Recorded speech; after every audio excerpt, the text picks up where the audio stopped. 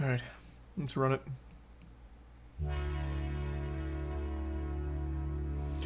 So I've only seen Lego Lord of the Rings, I think.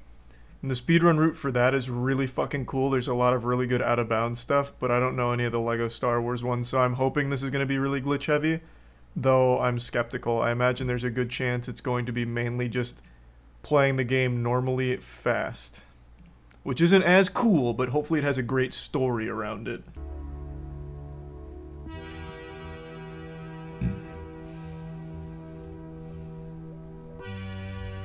This game has insane glitches. Oh, thank God. Alright, cool.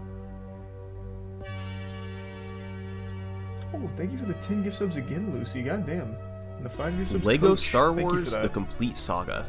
It's a Tier game 1 that Dent, millions Prime Thunder, played Mason upon Jarhead, original Key, release, and Dreadnought, 15 Vulcan. years later, nostalgia is driving another wave of popularity. As more people play Lego Star Wars, a question emerges. Why do we How play quickly it? can the game be beaten? The Lego Star Wars speedrun has the precision of a 3D platformer combined with the glitches and tricks of a broken NES game. Oh, fuck yeah. And for the past few years, a dedicated community of runners have been battling each other to take the world record lower. This is the history of Lego Star Wars World Records. I think what makes speedrunning so special is the glitches and pushing a game to its absolute limits. Like, I don't dislike games where there's not many glitches, but I just always prefer ones that have such incredible tech to it. Just introduces a whole new layer of a skill ceiling. And now, a word from this video's sponsor, Raid Shadow Legends. Nice. For years, a player named CabbageShirt300 was in search of the world's best mobile game. But then, a familiar game called Raid Shadow Legends introduced something new. In December 2022, Raid added MMA fighter Ronda Rousey as a playable character. She comes equipped with some of the most powerful skills in the game. That's a name I haven't heard in years. And is years. perfect for both PvP battles and taking on tough bosses. By logging in and playing Raid for 7 days before February 20th, you automatically unlock Ronda. It seemed like Cabbage Shirt had found his perfect game. Interesting. But then, something amazing happened. Raid recently introduced a special promo code RAID Ronda, where you'll obtain 3-day 100% XP boost, 500k silver. I hope they do that for 5 more full celebrities. energy That'd refills. be really silly. Just enter the promo code RAID Ronda in game. Also, if you're an Amazon Prime member, you can get exclusive rewards in Thanks to Raid Tier right 1. now. Hoof. Download Raid now by scanning this QR code or clicking the link in the description. Isn't she in the WWE? Not only I will don't you know. be getting unique bonuses valued at $30, but you'll also be helping me out quite a bit. Scan the QR code now and start playing today. Makes the resub Bob Dole. First, let's clear up any confusion with the timeline of the series. Lego Star Wars the video game was released in 2005, where you could play episodes 1 through 3. This was followed up by the original trilogy in 2006, Kirby. with episodes 4 through 6 being playable. Finally, in 2007, these games were combined into Lego Star Wars The Complete Saga, allowing you to play through all 6 episodes. While the 3 versions are all speedran today, the most popular one by far is The Complete Saga, the topic of this video. Now, the earliest full game speedruns of The Complete Saga date back to 2013, but it's a bit of a hazy timeline. See, back then there was no concrete rule set. The initial method was to play through episodes 1 through 6 in order on the game's Super Story mode, which adds a timer to the bottom of the screen and doesn't have status screens between levels. Later, runners switched to playing the episodes on Replay Story, meaning you can use any red brick upgrade on any level. Since these records didn't have a standard rule set, and also some were filmed with a potato, we'll skip going over them in detail. However, serious props should be given to the record holders. Poshakt and Lexos, Hey, the congrats, guys. champions of the Complete Saga's early era. For the next 2 years, no records would be set. But in 2015, the community began to form once again. And for the first time, All because of a meme. standardized rules were created. All runs would be played on New Game instead of Replay Story. Thanks, Prime Savior. All red bricks, which are unlockables that give you a special ability, were banned. And you could only play with one player. Calling in player 2 at any point was disallowed. Oh, that's interesting. These rules formed the I know backbone the of Lego runs Lord of the starting in Rings one uses 2015. 2-player mechanics. And the first record to abide by them was played by Moistcr1tikal, clocking in at 3 hours, 44 minutes, and 46 seconds. Thanks, use of overs. Now, this might seem long for a speedrun, but LEGO Star Wars is a long game. It has 36 levels, most of which take several minutes to get through. On top of that, there are also nearly an hour of unskippable cutscenes between the Oof. levels. So, Yikes. how did Moistcr1tikal speed the game What up? the fuck? Ew. Well, his general strategy can be seen in Negotiations, the first level in Episode 1. He 36 killed enemies 30 and built objects. Jesus, 36 isn't that much. My guy, do you know what a level is? Put it in perspective. Halo, the Halo campaigns, the longest one has 13 levels. I think, right? Isn't it 13? I think it is. And it's Halo 2. No. How many does Halo 2 have? 12. Halo 2 has 12. No. Fuck. God damn it, now I'm so spotty on it. Regardless, it's like in the 10 to 15 ballpark. Like, that's standard. I feel like 11. No. It's more than 11, I know that. I just can't remember exactly how many. Point is, most AAA games have less than 36 levels, like significantly less. Thanks, resub Flick. And the resub Hot Thought. 36 is a lot. That's a big chunk. Needed to progress, but beyond that, he was running through everything as fast as he could. Oftentimes, there was no need to actually kill enemies. It's could just 15, I'm on the perform tasks MCC right and now. ignore Okay, 15 them, then. And if you die, you quickly respawn and can keep SFN. going. In level 2 of episode 1, Moistcr1tikal showed off quick platforming, jumping through the stage while avoiding slowdowns. Another simple strategy used was on bosses. On fights like Darth Maul and Jango Fett, Moistcr1tikal used the Jedi Slash over and over, the most effective way to drain the health of bosses.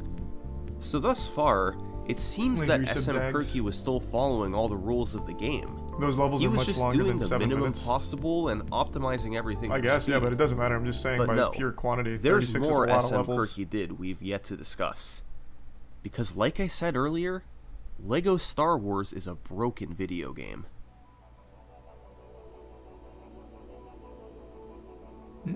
Okay, nice.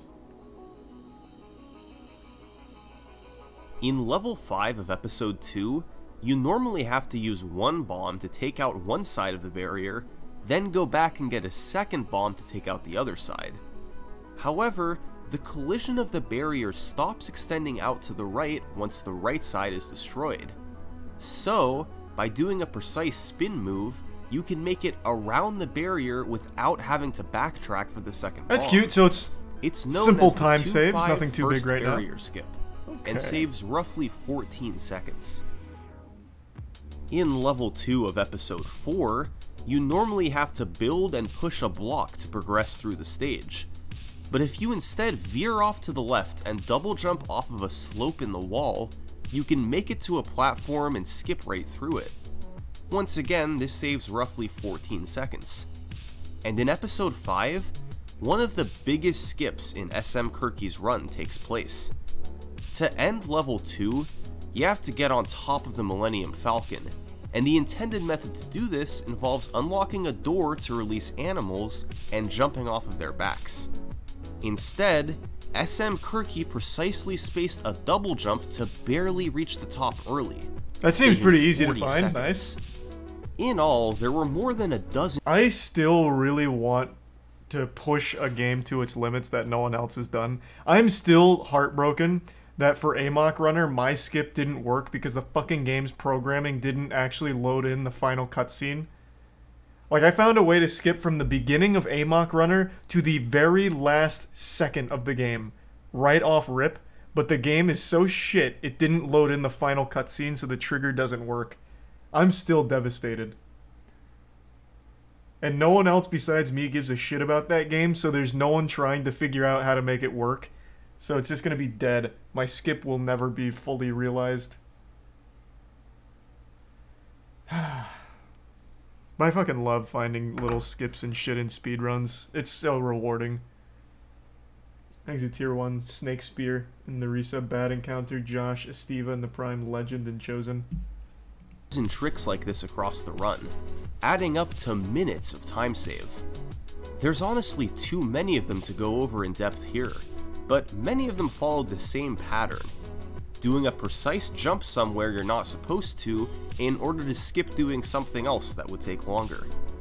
We'll see more of these tricks later. But as a whole, Moistcr1tik's run was on another level compared to the runs from 2013. Hey, congrats Y2K. Fewer mistakes, more tricks, and a cleaner speedrun overall. It was a great starting point, and it stood as the record for almost a year. But in mid-2016, along came a player known as TSG. And what TSG did that to guy the sounds world like a record gamer. was this.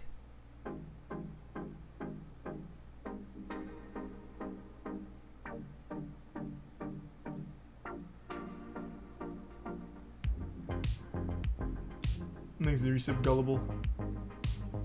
In 2016, a runner named TSG came onto the scene. By June, he'd have the world record. And over the next year, he'd do that 9 more times. His dominance can be attributed to a few things. First, his skill level was well beyond that of any other runner.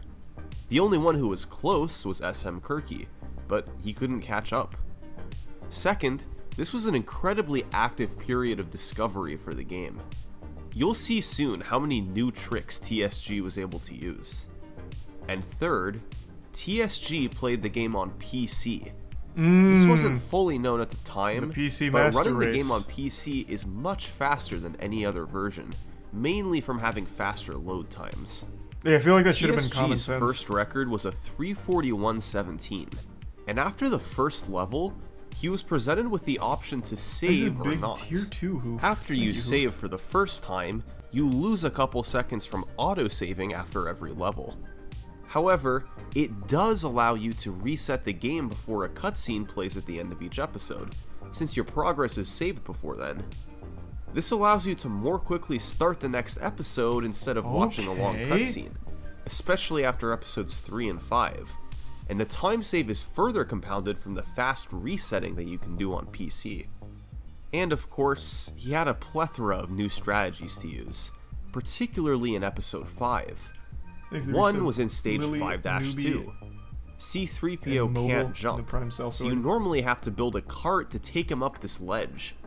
But instead, TSG just punched him and pushed him up, saving roughly 22 seconds from not having to use the cart. That's a fucking cool strat. And in 5-4, I like that. You normally have to have Yoda teach Luke the Force and build bridges for R2 to use.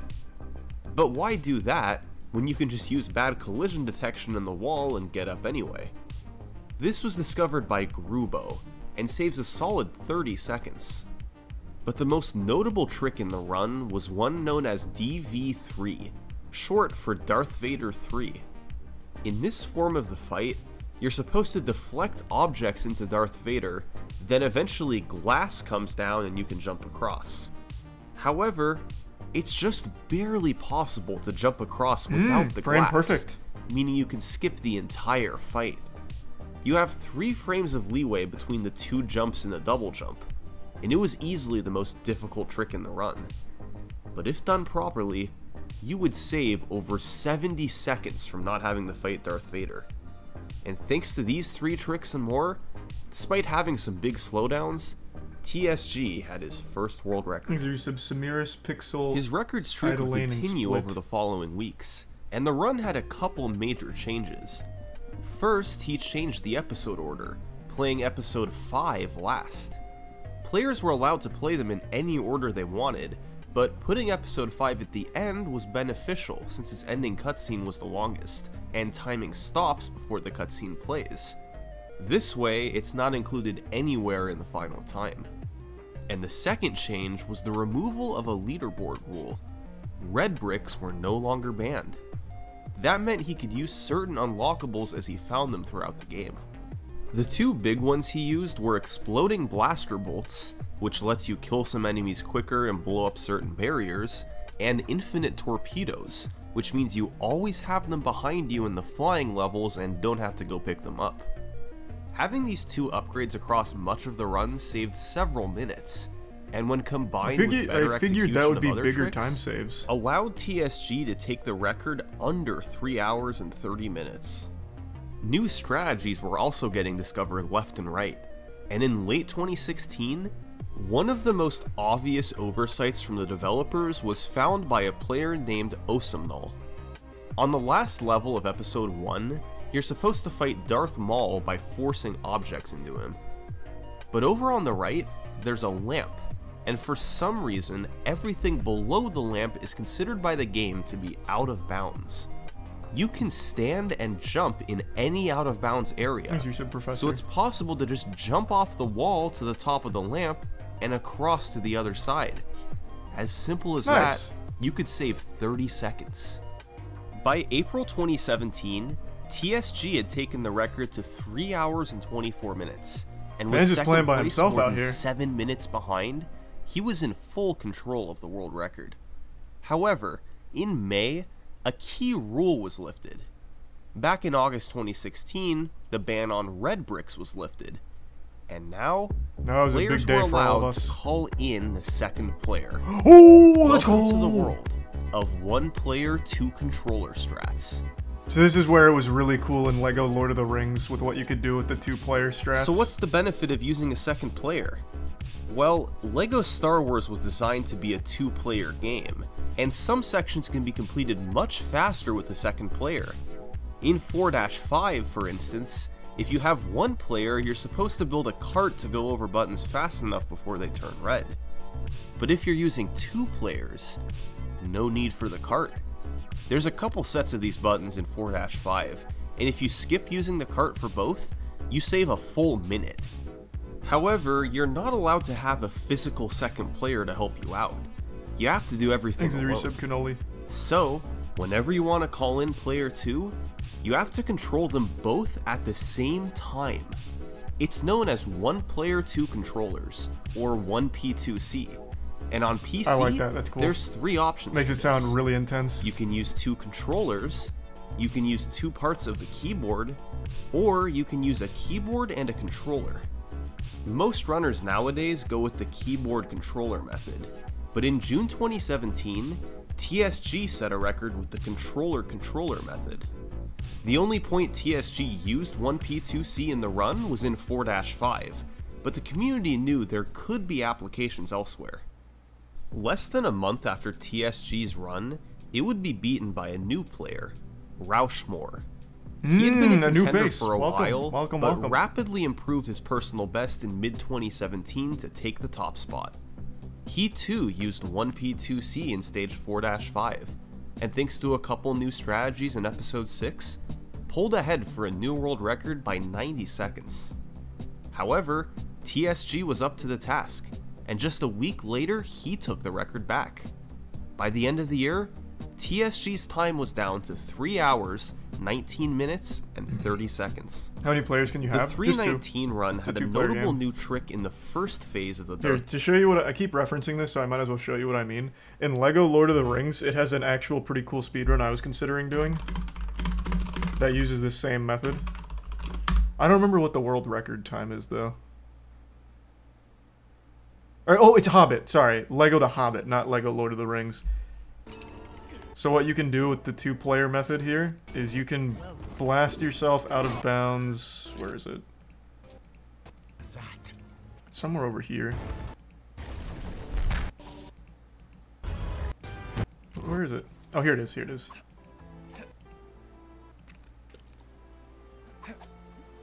And then you can eventually get like a huge launch, and then you just go through the entire game just outside of the map. It's a long, long trek. But you complete the game after that, and it's really cool. I still might speedrun this. I think I probably will.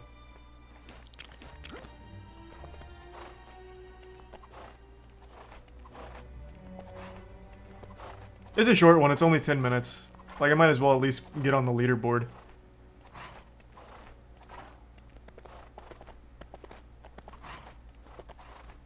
Thanks the resub e-girl.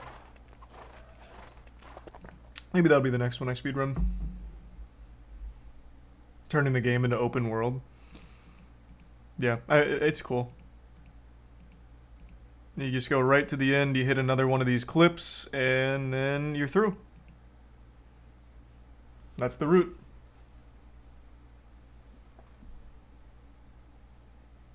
Why do you like this and not Elden Rings? I love the Elden Ring speedrun. What are you talking about? I didn't like Elden Ring zip speedruns. Nobody did. Like, I don't think there's anything super cool. It's cool, but I don't think it's super fun with the zips. Like, I'm just not a huge fan of the zips. For those that don't know what I'm talking about, it's this. But prior to the zips being the common run, I loved it. I speedran the fuck out of this for like 2 weeks.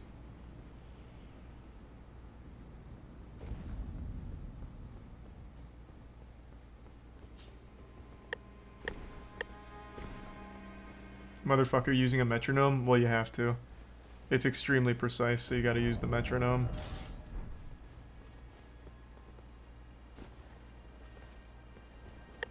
Thanks a resub. None.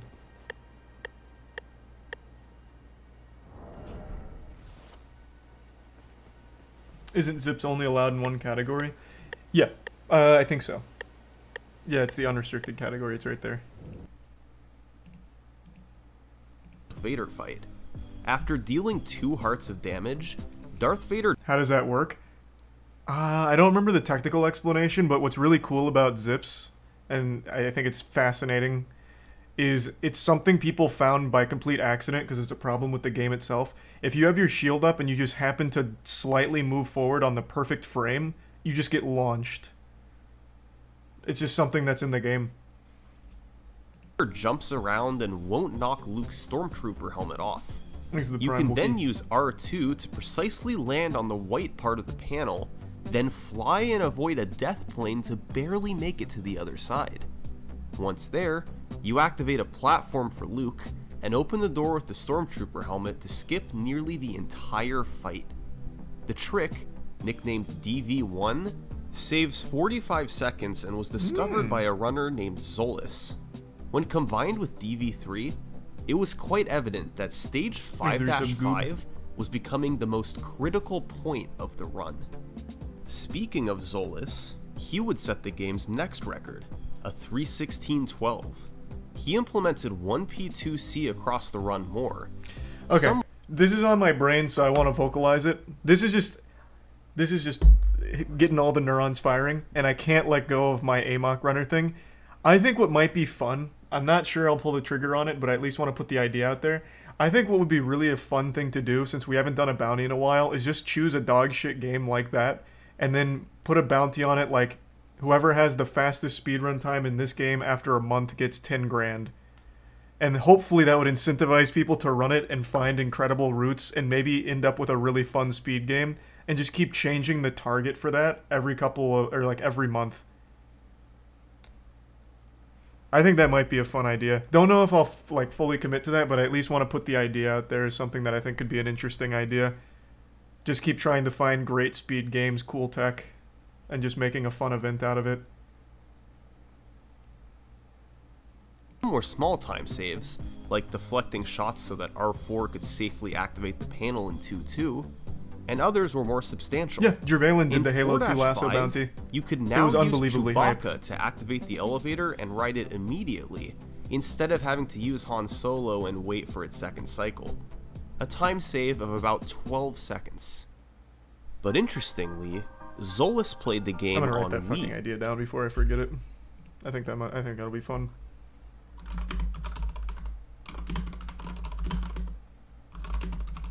Okay. We know from before that this is slower than the PC version, but there's another consideration to be made. The Wii version requires using both the Wii Remote and the nunchuck, so to do 1P2C, you need to juggle 4 controllers at Yikes. once. Sounds awful. Still, Zolas was able to pull it off, with a world record by over 3 minutes. TSG played on followed Ultra this Nightmare up mode. a few months later with a 3:14.28. It was notable for implementing yet another trick into level 5-5. DV1 and DV3 already had skips, and now, Darth Vader's 4th form did as well.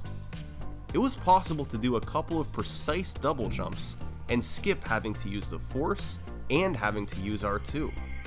They have the potential to save about 7 seconds, and just added to the skill needed in 5-5. Episode 5 as a whole was becoming really brutal, and since it has the longest end cutscene, it had to be at the very end of the run. So let's take a look at our timeline so far. TSG started dominating in mid-2016. Just haven't seen Whale yet, and man. although he I just haven't had twice the lost the chance. I record need to to see it, though. Rauschmore and Zolas, he'd always been able to fight back. 2 years later, his name was still on top of the leaderboard. But TSG's 3:14 from June 2018 would be the last record he would ever set.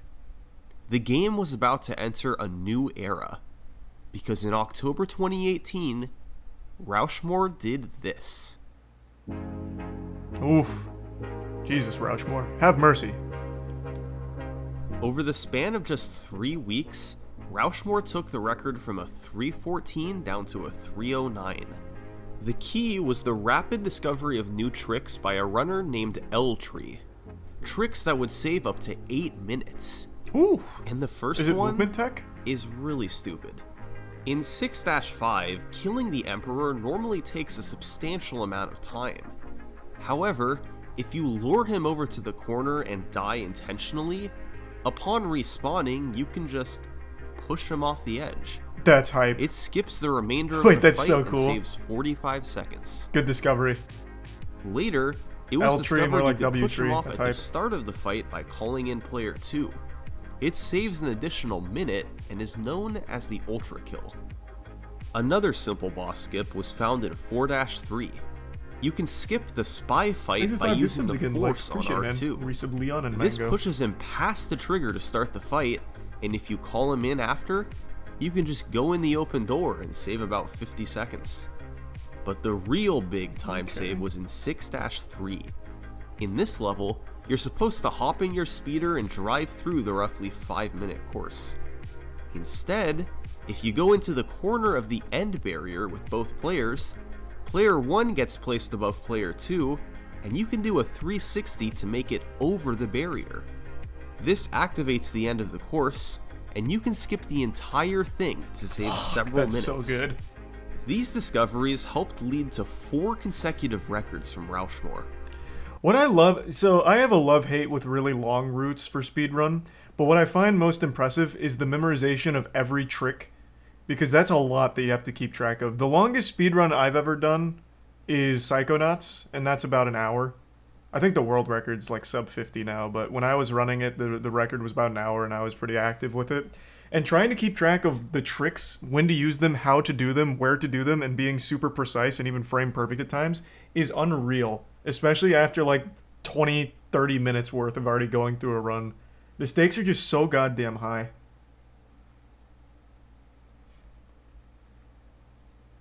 What is the Psychonauts world record much lower than an hour now? Why did I get hit with question marks?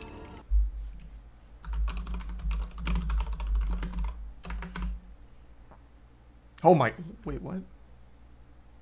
30 minutes. Holy shit.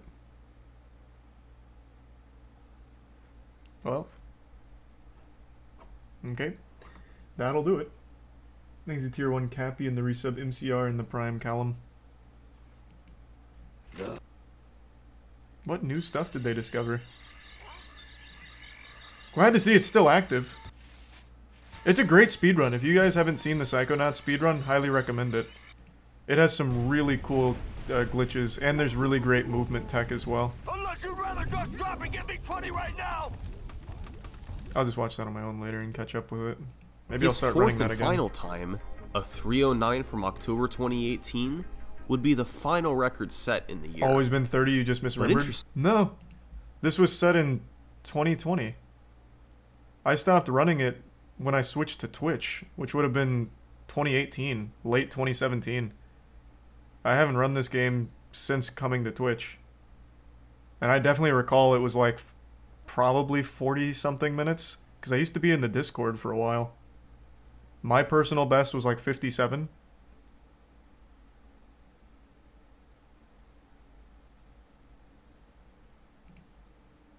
Interestingly, as the record stayed put at 3:09, the run started to get massive views on YouTube. It went semi-viral, and many people who saw the video thought it could be fun to try running it themselves. And largely thanks to Rauschmore's video, by early 2019, there was a new crop of runners ready to gun for the world record. Oh, good spread. In 5th place, there was Senor with a 3:11:37. In 4th place, there was Super with a 3:10:45. In 3rd place, there was Osamnol with a 3:10:06. And in 2nd place, there was Shred with a 3:09:54. All 4 runners were closing in on Rauschmore's record, and it was obvious that one of them would beat it soon. The general consensus for the favorite to do so was Osamnol, but all 4 of them had a shot at it. And then, one of them broke through. On February 11th, 2019, Senor jumped straight from 5th to 1st place to capture his first world record. He lowered his personal best by nearly 2.5 minutes in the process. Senor had gotten into the game after seeing Rauschmore's video, and although he lowered his time quickly, he was comfortably behind the other record contenders. But the key to Senor getting this record was 1P2C. He used it all over the run. He used it for multitasking, he used it to get one player in position while the other player built, he used it to push characters further ahead. These were small time saves on their own, but they added up when used across a 3-hour run. This was also the first run to use the incredibly difficult disco skip in 6-2. After building the speaker, you then try and position Luke so he's exactly 50% inside of the speaker once it's finished being built. The game doesn't know what to do when you're inside a built object, so if you're next to a wall, it will sometimes push you huge through clip. it, meaning you can go out of bounds and skip building the disco party to save 40 seconds. This is a really precise trick, since you have to be positioned just right to clip out of bounds, but if you miss it, you can just break the speaker and build it to try again. With all the competition from top runners, people didn't expect Senor's record to last long. But it would only last for 3 days. On Valentine's Day 2019, Shred took the record with a 3:06:27. Shred had been running the game for over a year, but only became a serious record contender early in 2019.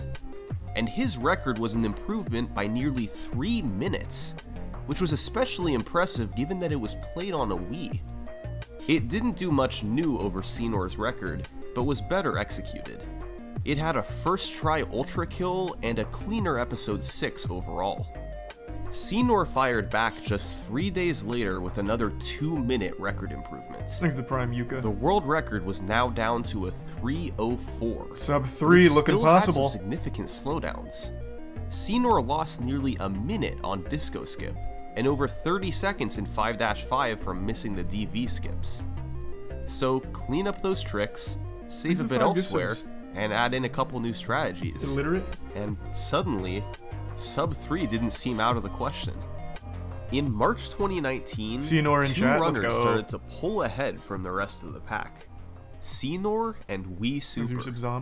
Both of these guys had only gotten into the game in the last few months, but they lowered their time side. Holy shit. Super started a run of his own, gift subs, Eldon. and this run would finish as a 2:59:04. the world's second sub-3. Oof. Had Wii Super started his run just a few hours earlier, Rough he Wii Super. would have won the race to sub-3. But instead, he had to settle for second place, while Senor got the glory. But Senor's record wouldn't last long. He beat his own run by 43 seconds just a day later. This run was notable for introducing a piece of RNG. In 4-4, there's a section where Obi-Wan is supposed to appear across the room on a bridge after you arrive. The way the game tries to get him there is by running through a room with barrels. If he gets stuck behind a barrel, the game turns him to try and get around them, which slows him down, but he still eventually arrives on the bridge. Usually. Sometimes he gets stuck. And if that happens, he never shows up, and you can't progress through the level. LEGO Star Wars is a broken game. Now, runners used to have a way around this. You reload the bridge room by entering and exiting the previous room, which guarantees Obi-Wan will show up for a 2-second time loss. But players then found 4-4 cutscene skip. By jumping off of this ledge, you can hook back and enter an out-of-bounds area to skip to the next room. I like that. This means a cutscene doesn't play and you save 18 seconds. However, I really feel like getting out of bounds in a game like LEGO, you can do a lot more than just go from room to room. But of course, I'm not in the community. I haven't run this game in particular myself. I just feel, well, we're also super early, so maybe they do. I feel like there's just so much room for out of bounds, especially in a game as linear as LEGO. If you can just get out like they found here, I feel like you could really push the shit out of it. As a consequence of the cutscene not playing, you can no longer reload the bridge room, Thanks to Prime Divine. since you wouldn't be able to leave the previous room if you enter it. So, Obi-Wan RNG was back into play. Thanks again, Elden. He didn't want to show up, you were in big trouble. A couple weeks later, a fairly substantial change was made. The community decided to alter the way runs were timed. Instead of starting when the players gained control in 1-1, it would now begin when selecting New Game on the main menu. This was mostly done so that movement in the cantina would be considered in the final time. It added roughly 58 seconds to all runs. Aww. So, when Senor set a record that would have been 2:57.36 under the old timing, it was retimed to 2:58.34. And that made it 4 consecutive records for Senor. He was the first to sub-3, and now he was taking control of the leaderboard. And for Wii Super, he just couldn't catch up. He perpetually remained slightly behind Senor, easily in second Bronze place, kneecap. but ever since he missed his chance at the first sub-3, the world record eluded him. Thanks to the resub. But after the 2:58.34, Senor announced that he would be taking a break from the category to focus his efforts elsewhere. Maybe this was the chance Wii Super needed. With Senor at least temporarily out of the picture, he could hone in on improving his time without needing to compete with anyone. And as it turns out, just 2 days later, it was only record by a second, but Wii Super had finally overtaken Senor. It was a run with a great early game, but he lost some time on speeder skip and had a weak episode 4. Still, Wii Super had broken through. Was this a one-time deal? Or was he about to make something more out of it? Senor comes back from that break. A 60-second record improvement by Wii Super, largely due to saving time in episode 4. The very next day, another 1.5-minute world record. Wow, he really unlocked the Sharingan. 2 record improvements on the same day. 3 days later, a record cut by nearly 2 full minutes. Then Wii Super took a break, and when he came back, another world record. My god. 7 records over the course of 3 months. He got unleashed. The final one was a time of 2:53.04. The resub Sapphire. After a while, Senor had come back to attempts, but this time the tables were turned. He was the one who couldn't catch up to Wii Super. The way he went on this run was through both improving his own skills and utilizing new strategies. In 2-6, Wii Super began using Dooku Skip. By standing on a barrel, you can force it with player 2 and clip under the floor. By then dropping out with the inbounds player, you can lead them forward past the trigger for the Dooku fight and enter the next room. The trick was found by Senor and saves up to 30 seconds. Wii Super also began using the Vehicle Smart Bomb Red Brick. It allows you to hold the special button in ship levels and make everything on screen explode, which can save you about 20 seconds in 5-1. And interestingly, with these new tricks being incorporated and runners' skill levels improving, someone new moved into second place, Chimkin. He had been in third place for months, even being a part of the initial sub-3 grind, but he always remained behind Wii Super and Senor. But he was improving, and by May, he was ahead of Senor. And sure enough, when Wii Super woke up on the morning of July 6th, his record was gone. Chimkin had beaten it by over a minute, getting a 252 flat. Sub 250 looking good. It was a run with a slow early game, but after a gold split in 3-2, he was off to the races. He pulled ahead of the record and crushed it. So, Wii Super had to get back to work. And it took him 13 hours to get the record back. Oh, nice. Over the coming weeks and months, Wii Super and Chimkin would trade the record back and forth. Wii Super was the first to take it under 250, with a 249.55 on July 17th. Chimkin would get the next record, and by the end of the year, it was down to 245.39. How did these two take the record down by 7 minutes? Well, there was a new red brick, Fast Force, which does what it sounds like. It lets you force objects faster. To obtain it quicker, Chimkin found a method of going out of bounds, then doing a death warp to get back on track. Oh, now it's getting really intense with the 4-2. glitches. Nice. So players started playing episode 4 earlier in the run so they could use Fast Force in episodes 6, 3, and 5. And of course, the glitches there are were getting a more plethora intricate of and new precise. strategies discovered in the second half of 2019. Some were small and saved a few seconds, while others saved closer to half a minute. But the big one was in 5-6. It's the last stage in the game, and it had an evolution of skips over the years. Way back during TSG's record reign, runners started doing a trick called Bespin out of bounds. You'd jump roll off a ledge to land out of bounds, and progress forward in the stage to skip having to build C-3PO and open a door. That's huge. huge. 45 seconds, but was immensely difficult. Players used this trick for years, but in December 2019, Senor found something better. You join with player 2 and put Lando in a doorway. If you just hit him with the door. stands far enough away and Lando jumps, the door will close. If it closes while you're at the top of your jump, you'll get pushed through the door frame and out of bounds.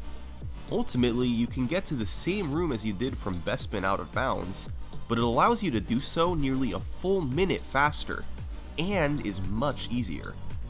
The only problem is that if you miss the door clip initially, AI characters can randomly run near the door and prevent it from closing. Oh, those you bastards. really want to get the trick first try. You dirty bitch. With all these time saves combined, I'd be so mad if I was runners running that still and the AI improving came their back and skills fucked on me. top of that, the world record was down to a really solid 245.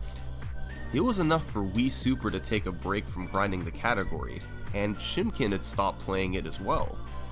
Other than those two, nobody had a PB under 2 hours and 50 minutes. But over the coming weeks in late 2019 and early 2020, the game would get a huge boost in popularity, thanks to an unlikely source: TikTok. Oh. There was a big wave of nostalgia for LEGO Star Wars. Millions played it while growing up, and after years had passed, they looked back on the game fondly. A trend began on TikTok where people changed their profile pics to mimic how they look in LEGO Star Wars, with a green or blue circle around them. This increased the game's popularity on the internet as a whole, as people remembered LEGO Star Wars and wanted to experience it again. As such, speedrun streams and videos exploded in popularity, and starting in early 2020, there was a new wave of speedrun activity. And suddenly, by February, Wii Super had new competitors on his doorstep. Oh, in second place fresh was faces. T-Fresh, Oh, well, and fresh, in third nice. place was Led Astray. Both had a time of 2:47, and both had aspirations for the world record. Wii Super had no choice but to do more runs if he wanted to defend his title. So he did. And in the span of just 1 week, he lowered the record twice, taking it down to 2:44.30. But this wasn't the complete domination that he'd had earlier. His competition continued to close in. Led Astray got a 2:46, and a familiar face had actually jumped into second place. Senor. Hey, The pressure was on for Wii Super. These guys were both capable of getting the record, and could really obtain it any day now. Wii Super continued to do runs, and a couple weeks later, he achieved a run that put away any competition for the record. A sub 2 hour run somehow. Months of attempts had all Fucking led cheated, up to no this clipped. moment. It was his ultimate run. Throughout the first 4 episodes, there were no significant mistakes. He gained a bit of time on nearly every level, and leaving episode 6, he was nearly 2 minutes ahead. Exit Tier 1 Megamon. The final and 2 Prime episodes are Fibbles, 3 and Sub 5, Kato, and Gift Sub and although Zerby. they weren't perfect, they were good enough. And when combined with the incredible start he'd had, the end result was a monster world record. Okay, that's Wii not Super bad. wasn't that much risk of losing his title anymore. Or was he? Senor wasn't deterred from the task at hand. Wii Super was now 3 minutes probably ahead, found an even better but skip or Senor something knew somewhere. he could close the gap. On March 27th, he took his PB down to Thanks for your 2:44, and on the 31st, he shaved bits another moisty. half minute off. Despite the optimization of Wii Super's record, Senor was actually able to close in. These two guys were ahead of the pack. Just like the initial sub 3 grind, Wii Super and Senor were locked in a battle. Thanks to the game's boost in popularity around this time, the community decided to have a LEGO Star Wars speedrun tournament. That's Wii cute. Super, Senor, and most of the game's other top runners all participated. It was a double elimination tournament, and there were some great times put up by several different runners. But when all was said and done, after the brackets were completed, who else would meet in the finals but Wii Super and Senor? These Yeah, that two sounds would about get right. the benefit of a big new Man, strategy. I certainly hope this didn't all happen in the same day.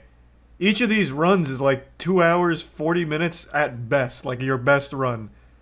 And fuck, how many rounds? Like, this is like a 10-hour tournament at least.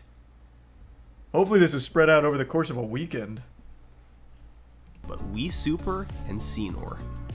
These two would get the benefit of a big new strategy discovered a few weeks ago in 6-1, Spiderless. By using a forcible object, you could clip into the wall, Thanks to the bits. which was faster than the old method of Fade. using the spider. Hey, welcome. You can then come back in bounds to touch a grate, which acts as a trigger for the game to send you straight to the boss fight and skip the cutscene. It was months? Oh, okay. This trick saved a full Jesus. 60 seconds, a huge advantage for any runner who could pull it off. Up to this point, Senor had lost one match while Wii Super was undefeated. So to win the whole thing, Senor needed to win twice, while Wii Super needed just one win. And Senor handily won the first game. Wii Super accidentally soft-locked in 5-1, Oh, you losing fool! several minutes and allowing Senor to cruise to an easy victory. That meant there would be a winner-take-all match the next day to determine the tournament champion. This was going to be a tough task for Senor. Think of all he had going against him. His personal best was nearly a minute behind Wii Super. He had lost to him earlier in the tournament, and he had gotten a pretty lucky victory yesterday thanks to a fluke softlock. He was going to need to play out of his mind if he wanted to win this thing.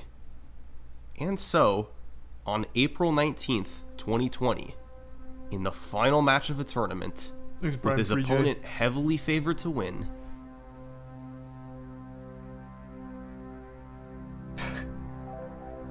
In tournament was too. Seanor's first world record in over a year, back when the run was 16 minutes slower.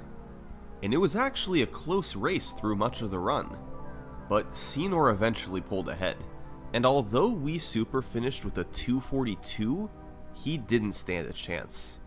Senor won the match, he won the tournament, and he got the world record. Was there a prize for the tournament? Sub 240 was officially on. Once again, Senor and Wii Super were the two competitors. Mothman. As it turns out, Senor's time at the top wouldn't last 5 long. candies. Wii Super wanted the record back, and it took him just 5 Pack days of cigarettes. to do so.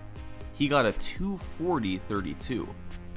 This run was actually on sub 240 pace until 5-5, but the last 2 stages of the run are 2 of the toughest. Wii Super lost a lot of time to DV3 in 5-5, and to Door Clip in 5-6. Sub 240 would have to wait.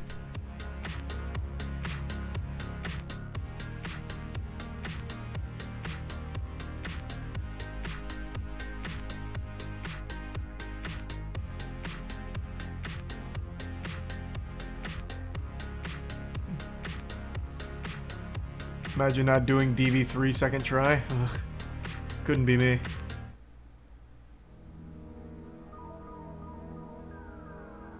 Damn, Jesus, that door is really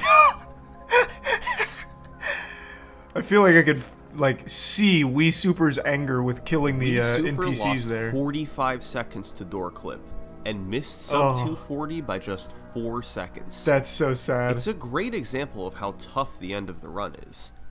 Door Clip is in the very last stage, and if you miss it initially, bad luck can make you lose the record. Over the following few weeks, competition caught up. A couple runners named Pickle Toe and Ginger Legend got times in the 241 range, more new increasing the faces pressure on Wii Super.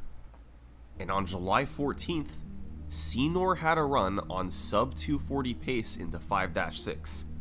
But once again, Door Clip killed it. He ended up 1 second behind the world record. Wii Super had waited too long. Other players had caught up, and it was a dead heat for the first sub 240. But on July 22nd, Wii Super had a run with a fantastic first few episodes. He then lost his helmet in 4-5, but a great episode 6 put him back in the lead. He had a rough 5-5, but with time to save in 5-6, sub 240 was still possible. He got Door Clip quickly and left just enough room to get a sub 240. Nice. 239.49. Wii Super had won the race. We're coming. This was Wii Super's 22nd world record. Typical. He'd faced competition from some of the best in the world, but time and time again, he had proven he could come out on top. With his sub 240 goal accomplished, Wii Super finally felt he could take a break. And the runners in second through 4th place, not in this game, Senor, Pickle Toe, and Ginger Legend, had lost motivation after being beaten to the first sub 240. So, they all stopped running the category as well. Oh, what? For the first time in many months, there was little activity at the top of the leaderboard. That meant there was technically an opportunity for someone outside of the top 4 to swoop in and make a move. Let's take a look at who was in 5th place. This is E-Roadhouse. He had been running the game for about 3 months, and managed to quickly enter the game's top 5. However, during the sub 240 grind, he was comfortably... Well, LEGO Star Wars has an ultra shortcut. Let's go! Level 1-4 is the pod Now we're race. fucking cooking. You have to drive around the course 3 times to beat the stage. For years, there was no way to really speed this up. Even the fastest world records I love ultra shortcuts. 3 laps. But in mid-2020... For those that are unfamiliar with ultra shortcuts, Summoning Salt also has great content on it here. Most known in like Mario Kart Wii. It's so cool. Ultra shortcuts are so fucking cool. Highly recommend checking any of these out if you're interested in really cool skips. P53, Havster, and Senor combined to develop a trick called Pod Fraud.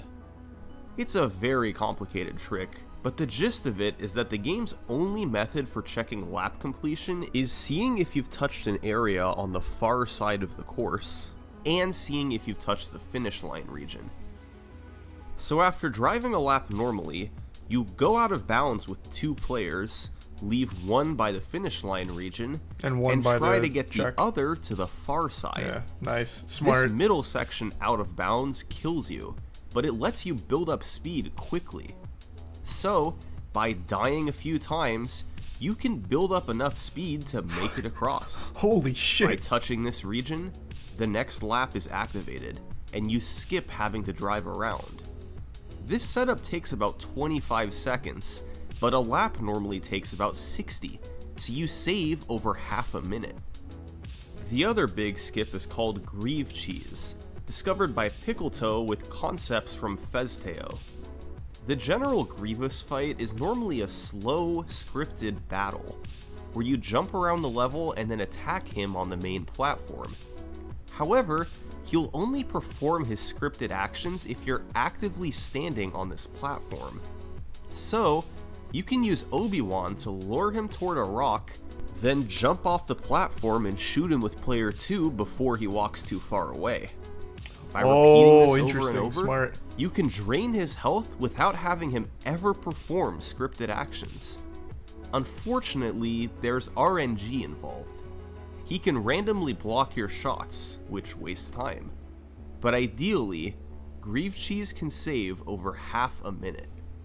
With all this and more, Super felt that he could crush the current record. And he was right.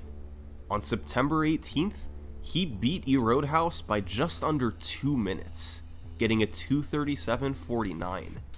A few weeks later, he did it again, with a 2:36.08. The leaderboard was back to normal. Super was dominating the competition multiple minutes ahead of anyone else. And still, years after his first world record, nobody could catch Super. At least, not for a couple weeks. Just 16 days after Super's 2:36, Roadhouse managed to get the record back. The key to doing this was yet another complicated new trick, Falconless.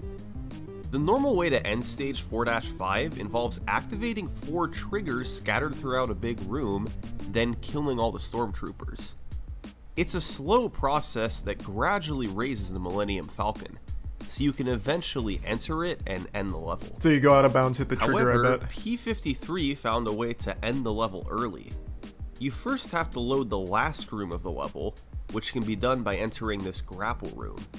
You then go back far in the level, and by crossing a particular line, the game tries to save memory by unloading the last room. This means the triggers, stormtroopers, and Millennium Falcon all disappear. The issue is that the game never reloads them once you go back forward. So you re-enter the final room, and you can nothing's just fall there. straight down. Since the stormtroopers are gone, the game treats them the same as if they were killed, so you can jump into where the open door would be, and the level ends.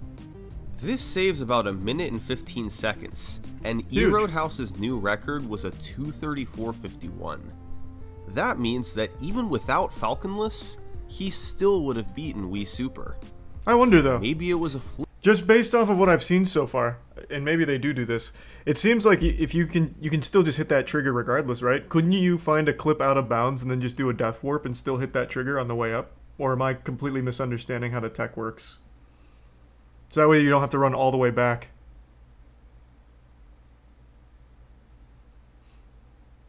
Thanks to the gift sub Oyster and the resub Fulto. No, because it checks enemies. Oh, good point. Good point. Luke. Whenever someone took the record from Super, he was always quick to respond. But a month later, Roadhouse set another record, 2:34.32. This was uncharted territory. When was he going to respond? Nobody So what else had happens in a perfect- situation like that when you hit that ceiling, like where you completely blast a root's ass wide open and you master it, you have a perfect run, the only way you catch up is if you find new tech. You have to look for new glitches. That's the only way you can make up for the difference in skill.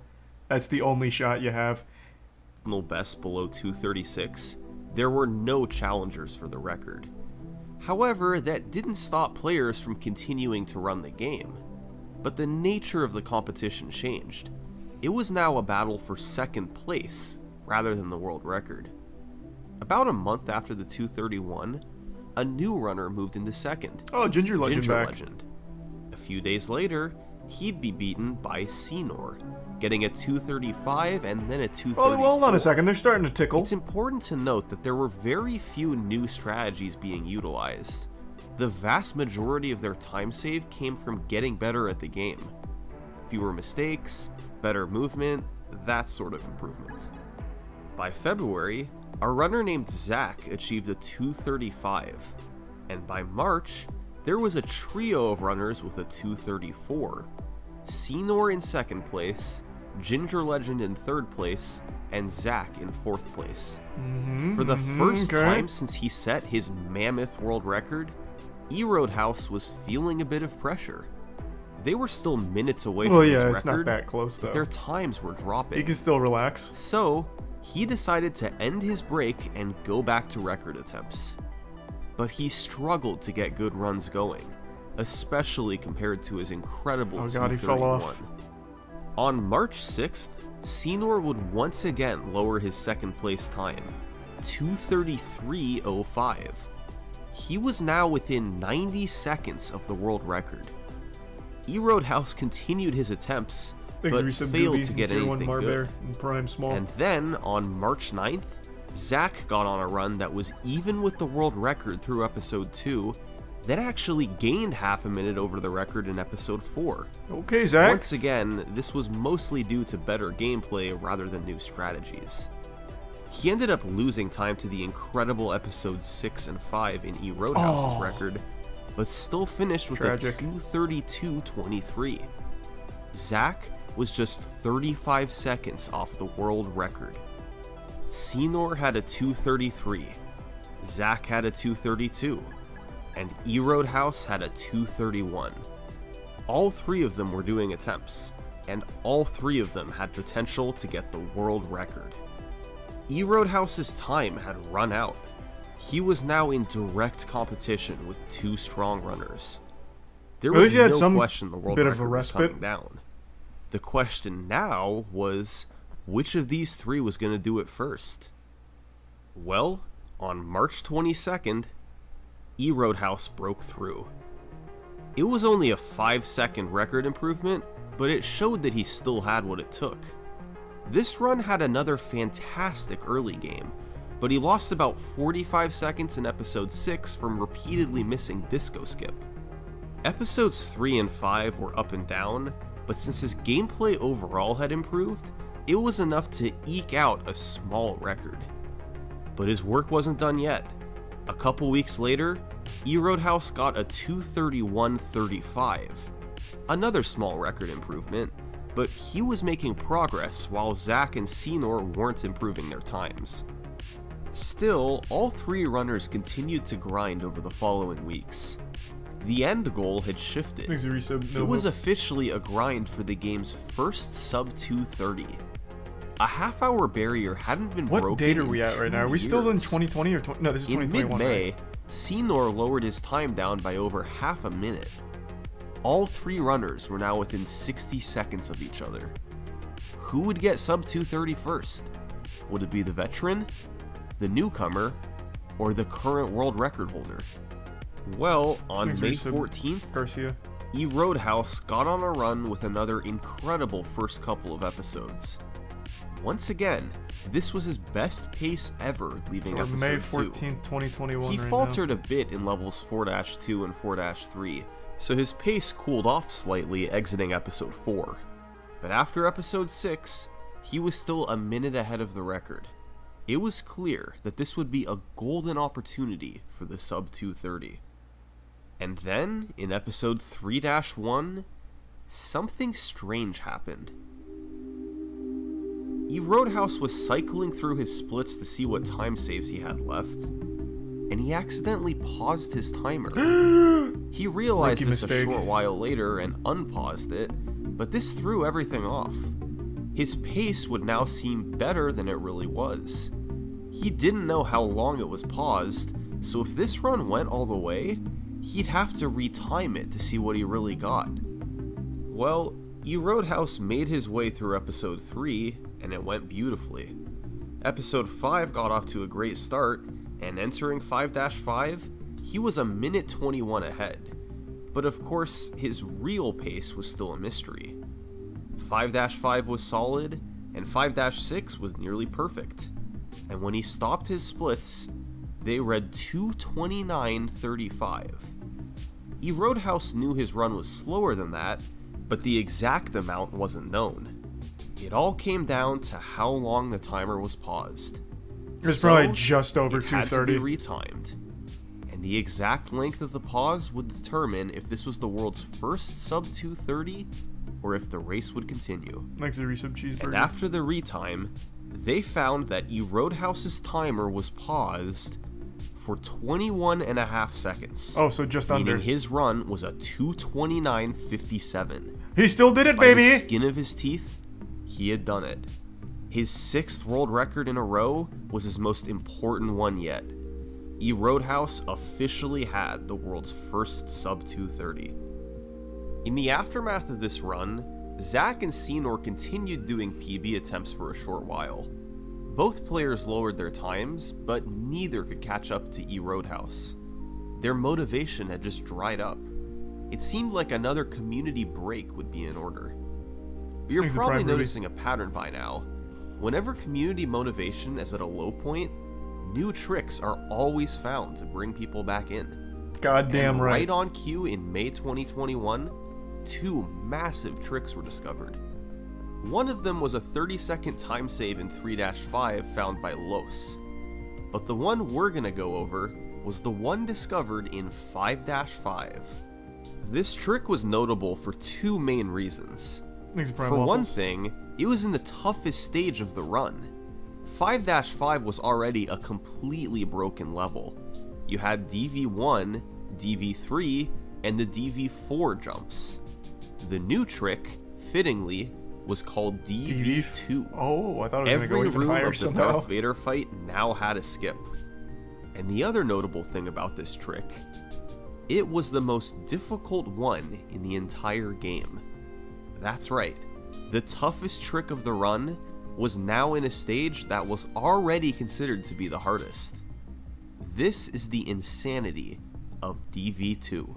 I hope it saves like 10 minutes. You start by activating a moving platform outside the boss room, then positioning Luke on a panel beneath it, and placing R2 on the platform. Oh, you send it down and you clip out. When the platform moves down, you can collide into Luke as he's sliding off the panel.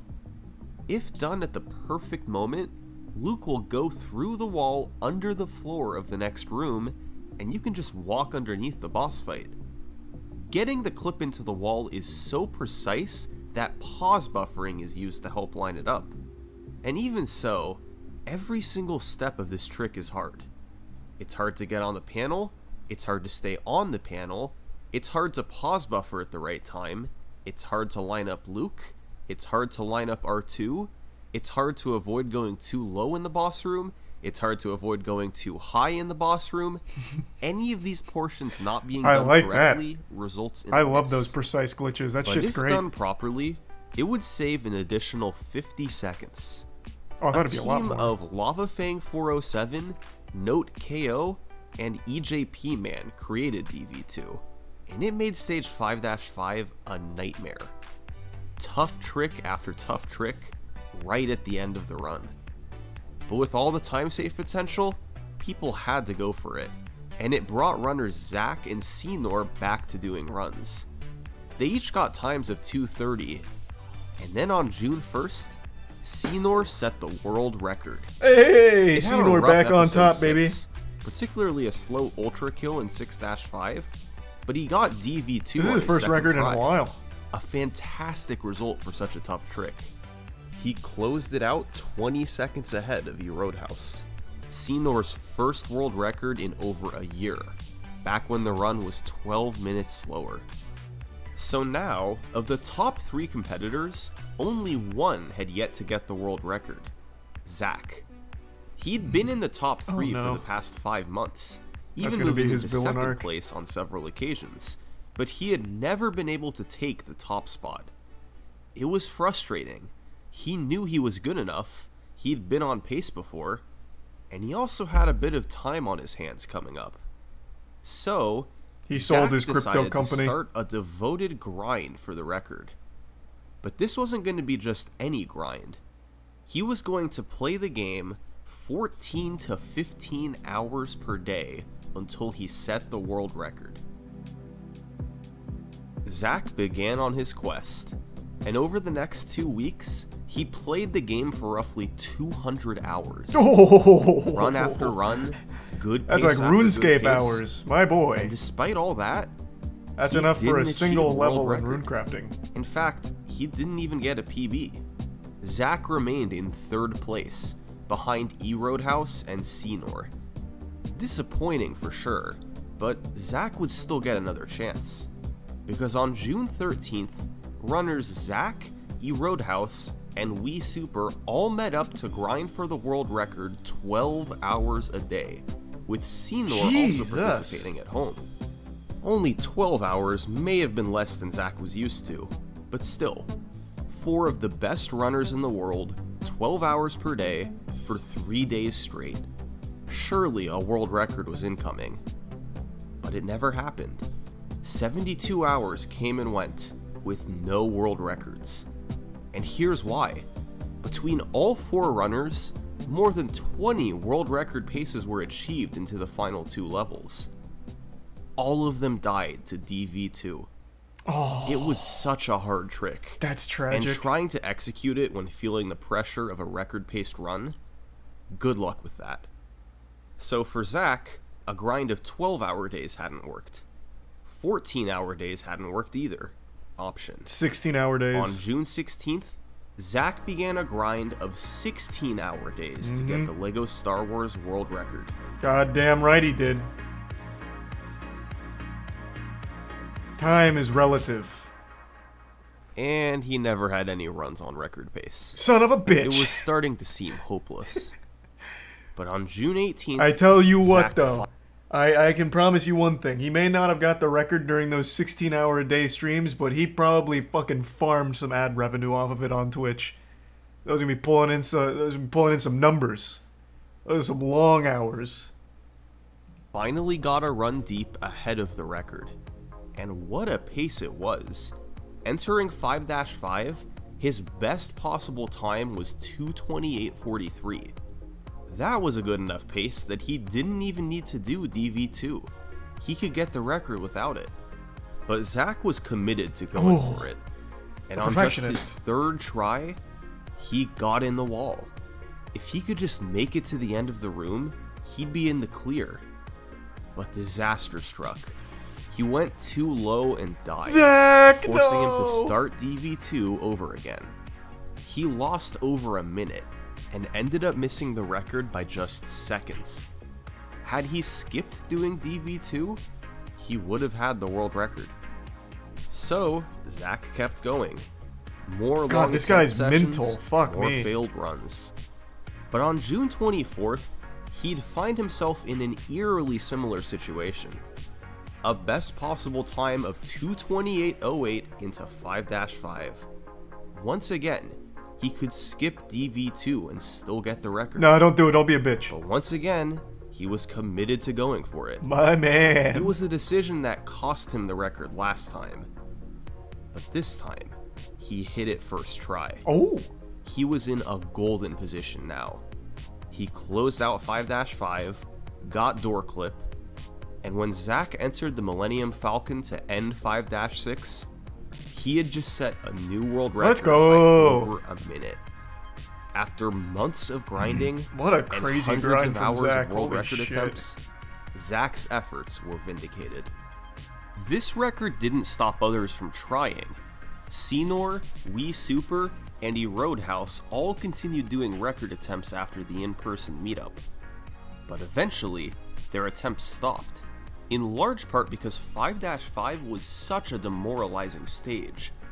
So, throughout the rest of 2021, Zach's time remained at the top of the leaderboard.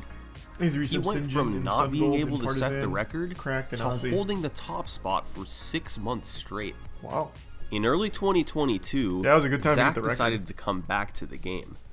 It had taken him hundreds of attempts and many months of grinding to set his world record. Over Bricko here? This man came out of nowhere. We're not gonna mention Bricko, 3rd place. Damn, and we still have like 20 minutes here. Jesus. Close. The community was as active as ever, but with no records being set, a big opportunity was going to waste. So, in an attempt to get the game a new world record, the community decided to organize one more big event.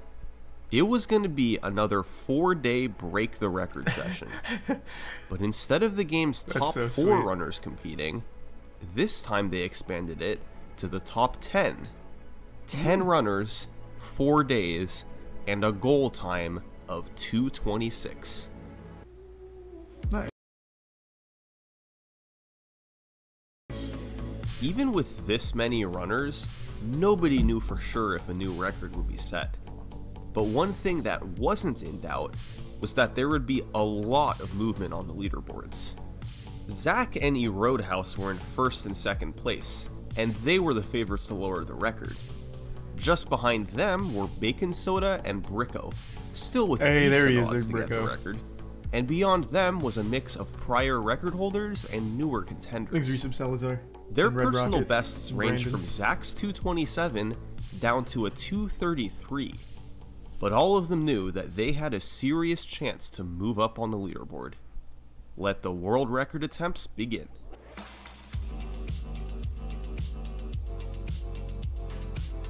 Zach and Roadhouse may have been in the best positions to lower the record, but 4th place runner Bricko got the first good chance. Oh, here we go. Just hours into day 1, he had a run with a best possible time of 2:25.46 into episode 3. There was still a ways to go, but it was easily on world record pace. Unfortunately, a poor episode 3 cost him the record. Son of a bitch. But he still got a 2:27.47. This was good enough for 2nd place. It was a big motivator for the rest of the group, especially for the recently demoted to 3rd place Roadhouse. And toward the end of day 1, both he and Zach found themselves on record pace into 5-5. But DV2 would strike again. Roadhouse finished with a 2:28.25. Oh yeah, he got mad there. And Zach got that DV2 will get you. 45.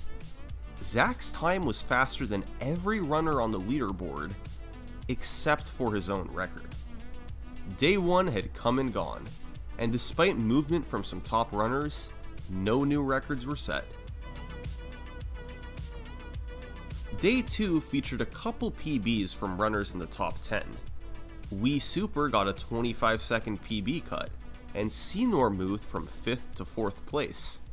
But for most of the day, none of the top runners got anything on world record pace.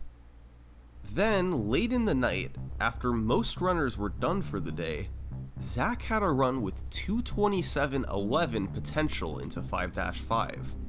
But of not course, 226, don't he care. still had to get DV2. That's pussy stuff. We And don't he deal actually with that. did it first try. This was the best chance of the event. He had one tough trick to go, door clip. And unfortunately, he couldn't get it. That's unlucky. He lost over 20 seconds and finished with a 2:27.38.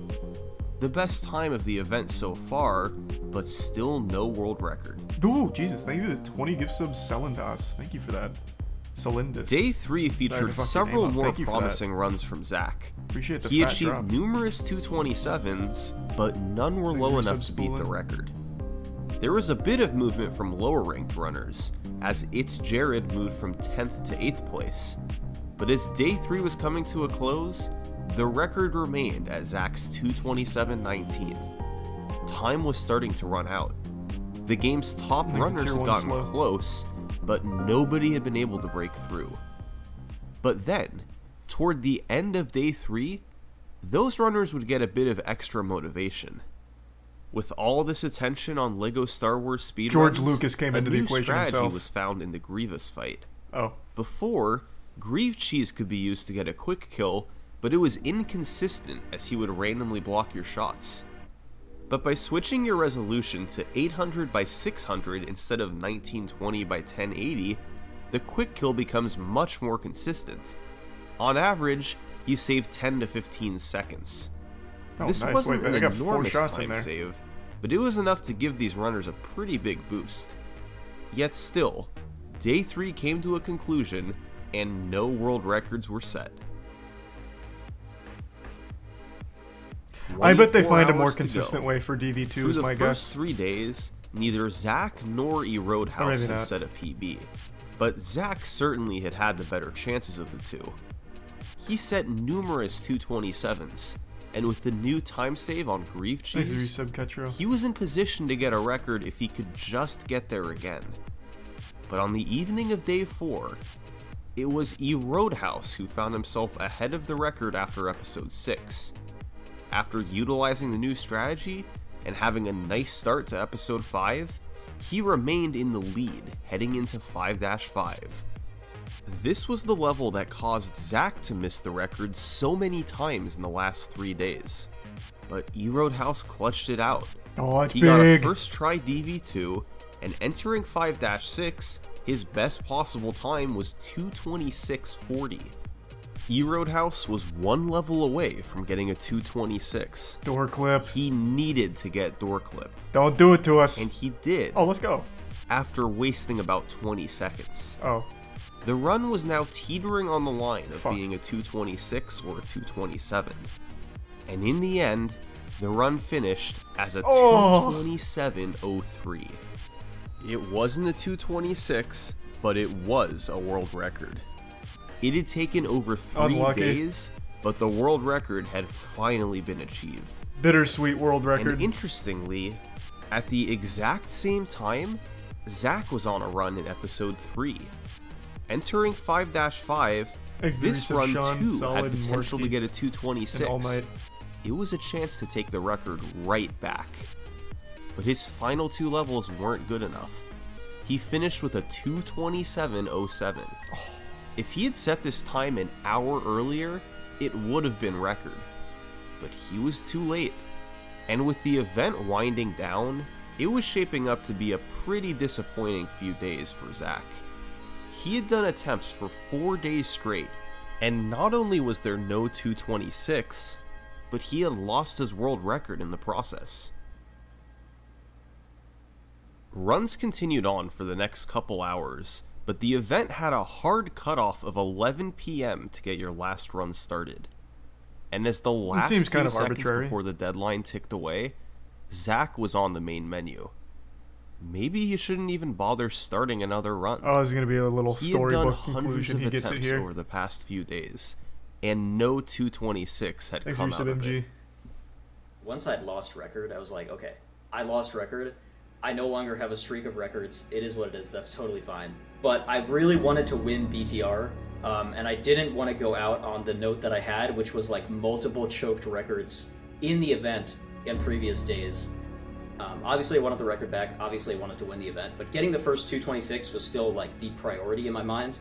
So, with just 8 seconds to go, Zach started his final run of the event. There she And in doing goes. so, he joined 6 The other world runners who were record. in the middle of their own final runs. And I was like, this It's like run lottery has to winners finish. where they play like There is one no one world time where and I win. reset here. Because even if it doesn't PB, I have to get through this run no matter what. Once I started that run, I was like, I know I can do it. I didn't think I would, but I knew I could. During every cutscene, I would be looking at the restream, just seeing who was on a run. And I saw that Ginger was on a really good run. And the reason I noticed this was only because I could hear the commentary. And the commentary was just like losing their minds. They were like, I can't believe that Ginger is like on this insane run right now. And I was like, this must be really good for how much the commentary is talking about it. Sure enough, It was insane. Ginger was the game's 7th place runner, with a personal best of 2:31.59. But with his back to the wall, at the very end of the event, he had somehow mustered a run on world record pace into episode 5. He did it. He did it till he went plus ultra. 4 minutes ahead of his PB. Jesus Christ. Ginger has this capability sometimes to just play insane. He's an anomaly. He can sometimes just pull something out that you've never like even thought was possible. And I knew that it was actually a realistic possibility that he would get record and even maybe the first 2:26 just with that run. Was this really happening? The 7th place runner jumping straight to world record? Well, Ginger had an up and down last few levels, and he finished with a 2:27.51. Well, that sucks. An enormous PB, and definitely one to be proud of. But it still wasn't the world record. He could have had it. Meanwhile, that door while clip, man, all eyes Jesus. were on Ginger, Zach had started off on an incredible run of his own. So we typically talk about a good run as exiting. We pay attention to our episode 4 exit. That marks like around the halfway point in the run. Previously, the best episode 4 exit was I think a 109.56. So getting a 109 episode 4 exit was something that had been done I think a total of 3 times ever. And so what happened was I got another 109, and that is something that I wasn't even looking for. You don't need a 109 for a 2:26. You don't even need a 109 for a 2:25. And that made me a little nervous. But what happened next? If he was human, just that plain is. Crazy. On one of the game's But he's made of greatest ice. paces ever, Zach proceeded to play the best episode 6 ever performed. Now, this was not only the fastest pace ever, it was the fastest pace ever by over a minute. Zach was in position to demolish the world record. Damn, he's hitting him with a He big just pod had to right hold it now in the together for webcam. the final 2 episodes. The run was pretty much insane. It kind of bled a little bit of time in episode 3 until I got to the infamous library skip. When I got there, I prayed to the gods, and those gods did not give me a first try library skip. They did not give me a second try library skip. They did not even give me a 10th try library skip. So I ended up losing around 55 seconds on that trick. Oh, no. Now at this point, I was like, okay, this is fine. Now I wasn't happy, it's only a minute. Now that might sound like an insane thing to say. This was such an insane run that I could afford a minute time loss. So I did lose a minute, and everything was pretty much still in order. I was still way ahead of the record, and out of episode 3, going into episode 5, everything was definitely still set up for me to. That's fucking get tragic, a low though. 226. It was I definitely. haven't even still seen in library skip be a tough one. But while Zach was was trying to navigate really through episode 5, the other players were finishing up their runs. And guess what? EJP Man, PB by over a minute. T-Fresh, PB by 18 seconds. We Super, PB by 40 seconds. Oh wow, it was magic in the air that night. All of this stuff is happening, and I'm on this run, and I'm like, my mind cannot comprehend everything going on. There's 4 people PBing, and so in my mind, I'm like, it's time to focus. So I close the stream. With all the other runners finishing, all eyes were back on Zach. He made his way into 5-5, still ahead of the record by close to a minute. When you're on pace, this level is the killer. I mean, it's no question. There isn't a level in the game that's even close. Yeah, you can't fuck to up this hard. DV2 here now. And I get to DV2 skip. That'll And haunt I you for the realize rest of that your my hands are life. shaking. It's very hard to pause buffer while your hands are doing this the whole time. So I have this this thing that I usually tell myself. Thanks to I'm reset like, beats. you can be nervous later, but no, now not first try. you have to hit the trick. I get the trick 3rd try, which is effectively my first actual attempt at the trick. DV2 skip definitely I would say is a harder trick, but DV3 when the pressure is on, when the nerves are setting in, is just brutal. No. So I miss it once, and I'm like, that's fine. But when I miss it twice, that's when I start to get a little concerned. Yeah, panic I is think I setting missed in. it 6 times before I finally got it. And at that point, I was like, uh-oh, this is going to be close. The best spin opening cutscene is over a minute long. And I think that's is going to be so interesting. sad. You get almost 2 minutes. So you can't miss door clip, not even and once. be ready, to prepare. The whole time, I was not preparing. I was sitting there, shaking, being nervous out of my mind, and my heart was beating super fast. I could not stop thinking about what was going to happen. I kept telling myself, you can do this, you can do this, you can do this. and I don't think it was helping. The toughest trick in 5-6 is door clip. It was a trick that killed many runs over the years. But this run was perhaps more important than any before. Zach made his way through 5-6, and miraculously, he got door clip right away. There you go. Alright, so it. now it's in the books. He had some leeway, and as he entered the last room of the run, he was in position to get a There she is. record. So I enter the end platform. The world I record. look at my timer, and I'm like, I can probably do And a this. 226. So I get there, and I'm killing the stormtroopers, and it's going a lot worse than it usually does. I should have absolutely been cementing like a low 226 5x here, and I was actually starting to lose a lot more time than I thought. What? How? And I took a very bad death. Oh, I you got killed? No stormtroopers, it just died, which is just a flat 2 seconds. And I was like, okay, now I'm cutting it really close. So I kill the last guy, I look at it, and I literally just say, please, please, please, my God, please. I didn't know what to do. He gets it with a besides just 226.59. I hit the door. I looked at the timer. 226.59.7. Wow. I was at first in disbelief for about half a second, and then I lost my mind. I could not believe it.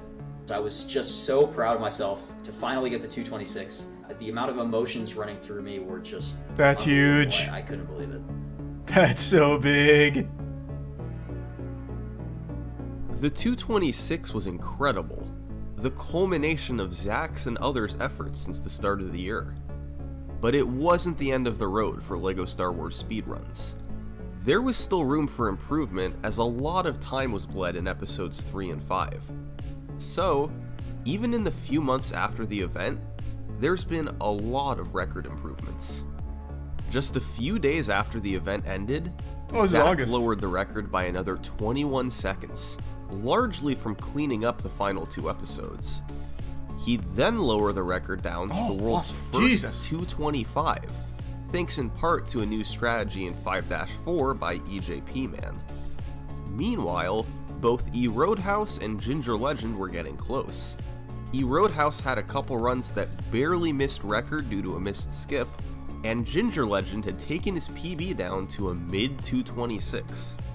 Of those 3 runners, Zach would have the most success in the following few weeks, ultimately lowering the record to the first 224. He's a prime wick. But that's not who holds the record today. That honor goes to E Roadhouse, a 224.43. This record featured a fairly slow first 4 episodes, but had the strongest final 2 got the episodes mantle back? ever in a run. That's where the world record stands today. To most, LEGO Star Wars is a game that you played 10 years ago for fun, I didn't ever play then it, never actually. touched again. It was a neat distraction, and a source of nostalgia, but in the end, LEGO Star Wars was a game of the past. But to this dedicated group of speedrunners, this game is so much more than that. They've been able to extract I know the world record thousands got of lower. hours I of saw enjoyment, Summoning Salt tweet about it 2 creating days ago. rivalries and friendships that have But I didn't want to lasted look at it. I didn't years. want to be spoiled. They've given the game a renewed boost of popularity, years after its heyday. And over the course of a decade, this is how they've lowered its world record. Thanks for watching. Look at that. Jesus Christ. This period was probably the most turbulent down here. This was the one where it got like really crazy.